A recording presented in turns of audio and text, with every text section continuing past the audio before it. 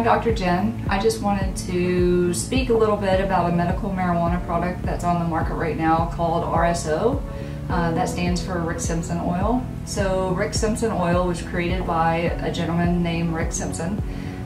He actually had several different ailments going on, and in the past for nausea and other ailments he was using cannabis as his treatment, and it worked beautifully despite all his doctors who really were against that mode of treatment. So he was an engineer.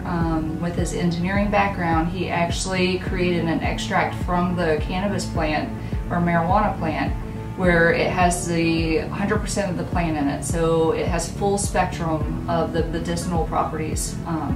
So when he created this, he actually created it because he was diagnosed with basal cell carcinoma, which is a type of skin cancer.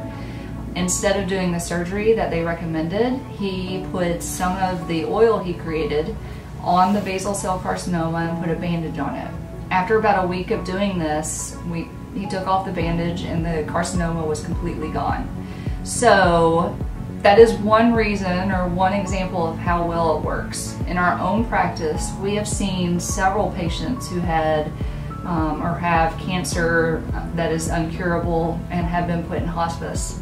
Several of these patients now, their tumors are shrinking, and a lot of them have been kicked off of hospice because they lived too long to stay in their program. The only thing they're on is RSO right now. Is it a guarantee? Absolutely not. There's no guarantees when it comes to cancer and treatment and all that kind of stuff. But the results we've seen have really been incredible. Enough for me truly to believe it's a product to look into. So when you're at the dispensary looking at different products, definitely look at RSO and see if they have it at that dispensary.